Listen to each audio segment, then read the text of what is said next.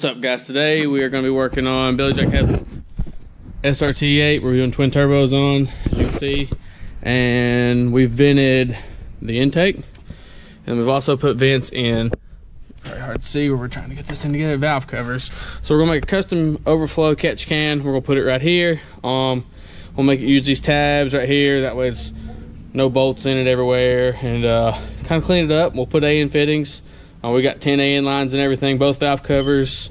So let's see what kind of tank we can come up with. We don't have much room right here to work with because we're gonna have a pipe comes down through here, down through this hole. So we got this little space right here to work with. Where we're putting the Turbo 400 swap in here, we're probably gonna go ahead and put the vent for the transmission, run it up to this tank also. That way we don't have a bunch of tanks everywhere. All the lines go to one spot. He has one drain. So let's get to work.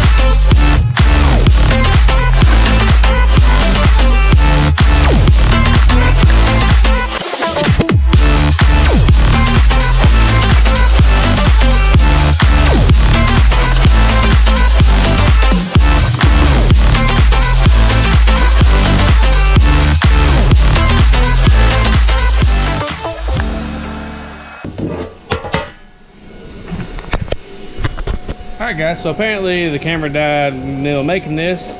So here's the finished product. So it'll fit right down inside there.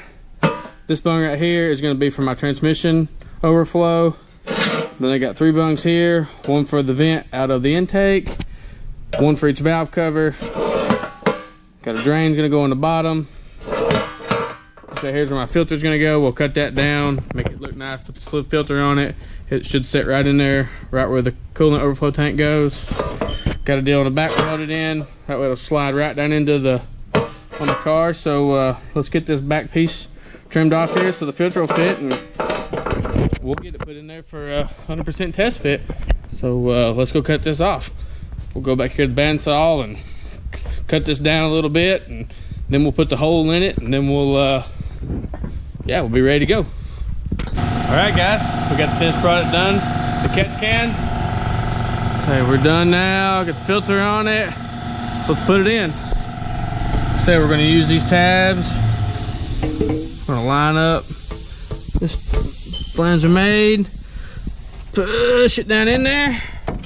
All right, all the way down, good and solid. Filter, plenty of clearance all the way around. Like I said, our lines go from here to here, here to here, here, up and around to this one.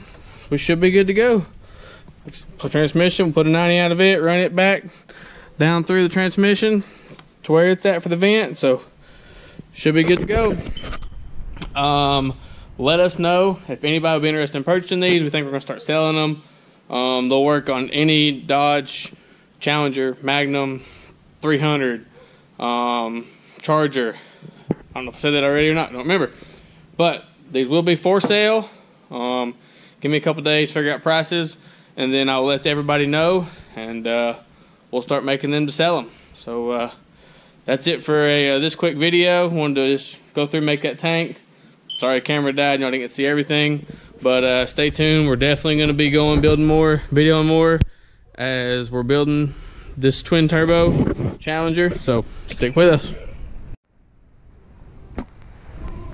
Thanks for watching. Make sure to like and subscribe. Turn on those post notifications. and roll the outro.